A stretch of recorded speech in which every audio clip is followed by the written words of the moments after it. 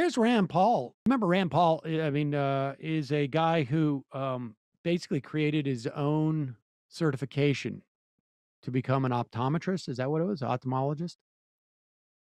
I don't even know if we should Here's Rand Paul, accusing Fauci of lying before Congress regarding the Wuhan lab. And of course, regardless of what the source of COVID-19 was, and I've seen no evidence that it was a lab created thing. It's not inconceivable that it could be something that was being studied and leaked out of a lab, although I think that is also there's an absence of evidence regarding that theory as well. But here's Rand Paul just driving this vaccine hesitancy by shrouding it as if like it was in some level, like, because you have to reverse engineer it. This exchange is going to be used by those who want to create skepticism about the vaccine as to like, this all goes into the plandemic theory. It all becomes fodder for that theory.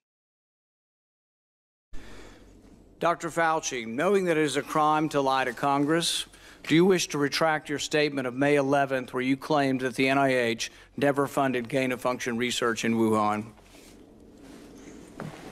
Senator Paul, I have never lied before the Congress. Microphone. Your microphone. Senator Paul, I have never lied before the Congress, and I do not retract that statement. This paper that you are referring to was judged by qualified staff up and down the chain as not being gain of function. So let me finish. You take an animal virus and you increase its transmissibility to humans, right. You're saying that's not gain of function? Yeah, that is correct. And Senator Paul, you do not know what you are talking about, quite frankly. And I want to say that officially. You do not know what you are talking about. You get NIH, one person. Let's read from the NIH definition of gain of function. This is your definition that you guys wrote. It says that scientific research that increases the transmissibility among mammals is gain of function.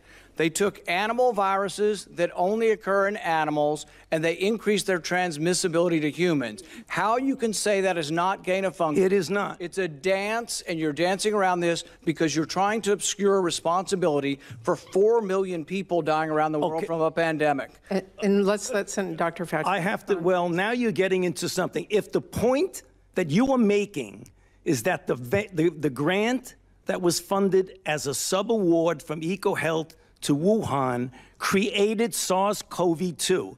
That's where you are getting. Let me finish. We don't know. Well, we don't wait know a minute. If it did come from the lab, but all the evidence is pointing that it came from the lab, and there will be responsibility for those who funded the lab, including yourself. I totally This committee will allow the witness to respond. I totally resent the lie that you are now propagating, Senator. Let's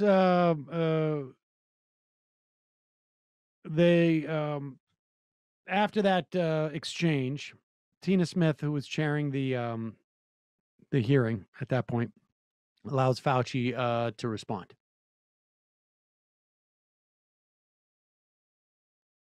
And if anybody is lying here, Senator, it is you. Senator Smith. Thank you, Dr. Fauci.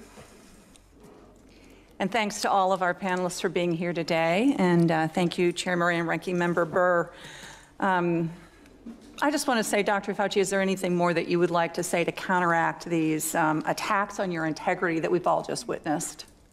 Well, Senator, thank you. I don't think I have anything further to say. This is a pattern that Senator Paul has been doing now at multiple hearings based on no reality. He keeps talking about gain of function. This has been evaluated multiple times by qualified people to not fall under the gain of function definition. I have not lied before Congress. I have never lied, certainly not before Congress. Case closed. Thank you. So in May, the NIH director said that neither the NIH nor NIAID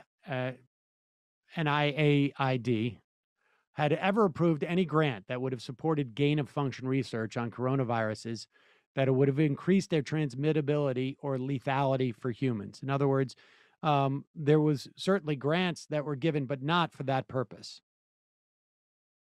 It's unclear whether that was even going on in the Wuhan lab at all.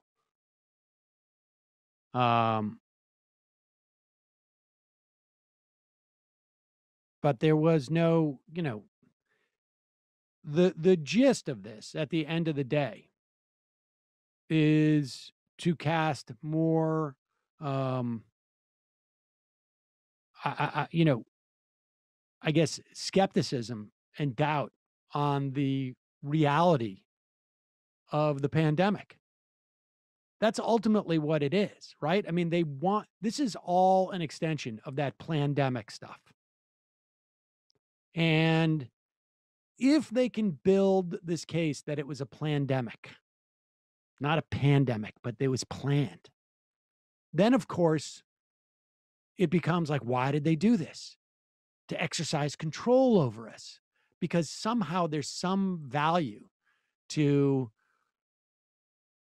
government to force us to wear masks.